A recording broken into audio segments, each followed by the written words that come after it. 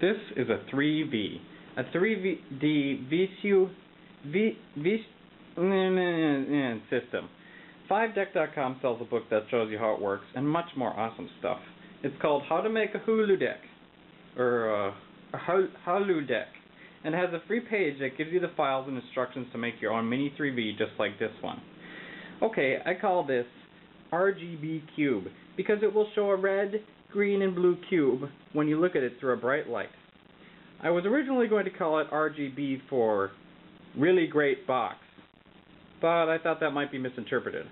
So it works by lots of little printed images that mimic what you would see through a bunch of pinholes made with this pinhole making contraption.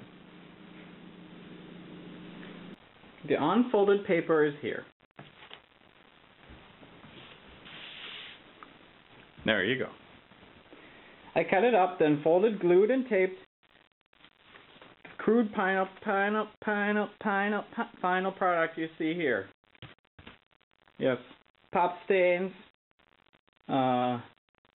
pieces of paper covering up holes. Not so yes. Lots of DIY flavoring. It seems pretty unimpressive. However, further into this video, you will discover the true truth. This object, made entirely with 4 printed sheets of office paper, white cardboard paper, black card paper, 1/8" matte black tape finish art, super glue, gel style, normal super glue and paste, can project a 3D object into space from any angle. Before we look at the actual projection, let me draw a picture of what you will be seeing soon.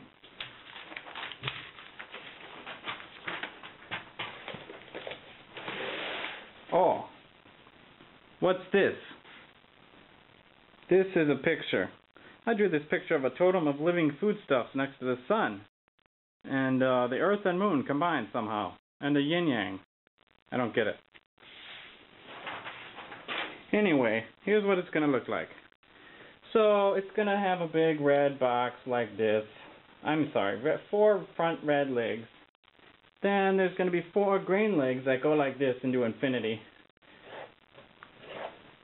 And there's going to be 4 blue back ones, like so. And the black piece of sheet stuff thing, 3V, is going to be right here. It'll be projecting slightly past the sheet. So it'll look kind of like that, if there was a real cube there. And that's what it should appear as. By the way, these are the original crayons. The book was drawn with these crayons. These crayons are legendary. I don't know if that might be a little exaggerating. I mean, if my wife was here to vote, it probably wouldn't go through. And then, you know, I might vote for the microwave instead, so I'm not so sure about that. Anyway, it's a cube with 4 legs, blah, blah, blah. Let's go. Oopsie, don't look at our house. It's messy. I vacuumed a little path with messes on both sides, so it looks like it's all clean. Oh, what's that? Oh, it's a snake. No, it's just a speaker. Okay. Oh, spaghetti. I like spaghetti. Oh, I'm going to have some of that. I'm going to have me some spaghetti. Oh, yes. Yes. Oh, give me... Oh, wait, this is dangerous. This is metal. Okay, hold on. Oh, there we go. Oh, much better. Oh, Oh, that was delicious. Also, by the way, if you're wondering, the reason that I eat electrical wires, it is because I am a robot.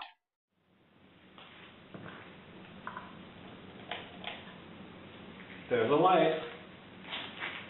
Let's show this cube. Yay, it's a cube.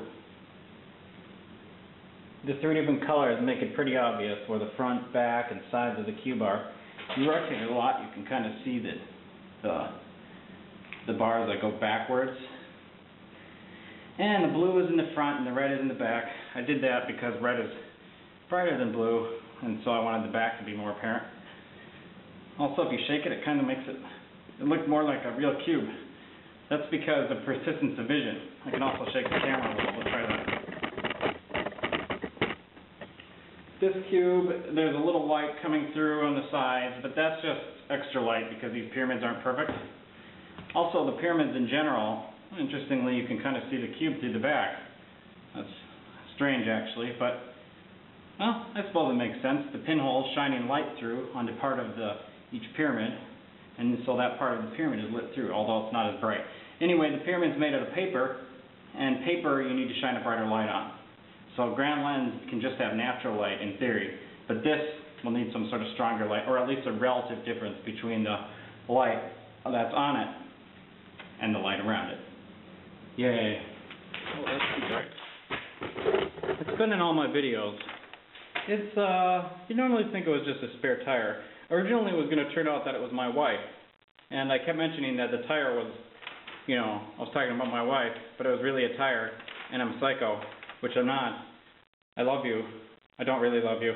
However, I decided that that was getting a little too weird for an otherwise stable, healthy video one-way relationship I have with you. What did you say? Shut up. Shut up. Shut up. Just roll away if you have to. I don't care about you anymore.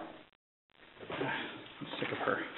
Okay, anyway, before we finish, I should show you some, okay, I'm all done. Here we are outside. I am going to go door to door and show people this amazing awesomeness. And, okay, we're going to see their reactions. I'm really nervous, but let's do it anyway. Okay, let's start with the first house here. Okay. Nobody's answering. I suppose I should give them more than a second. This is taking forever. Okay, maybe I should just go... Wait a minute.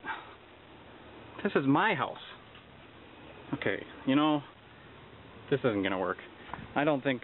Okay, I'm not even in there, so why would I be impressed by my own design? Let's see. Okay, one last thing. Anyway, you watch this video and you don't know what a holodeck is. It's this. No. Yeah, okay, it's better than that. Anyway, you don't know how it works, but does that mean you shouldn't buy the book just because you don't want to know or want to have one? No, you can buy the book for only $11.99, a black and white copy, and have 2 premium bookends. That's right. For only 599 pennies and 1/2 of 1 penny a piece, you can make a bookend. You just cut it in half, and there you go. There's instructions on my Twitter page. You can find it linked from 5deck.com if you go there. Welcome is what the website doesn't say, but you should feel welcome. And, yeah, have fun. This video is brought to you by his real wife and planking. Look, I'm planking! I'm glad you finally rolled your other wife over the curb.